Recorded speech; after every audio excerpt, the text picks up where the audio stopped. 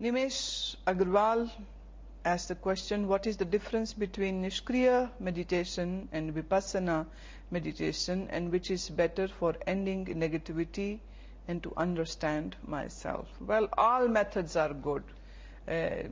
Don't ask me to pick the best one for you. For me, Nishkriya and Vipassana both are the best things.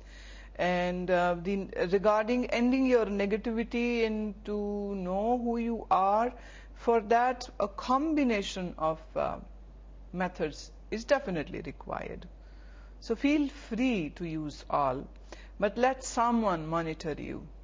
I hope that you have access to your guru, and your guru should be the right guide to tell you when to do which method and when to drop which method.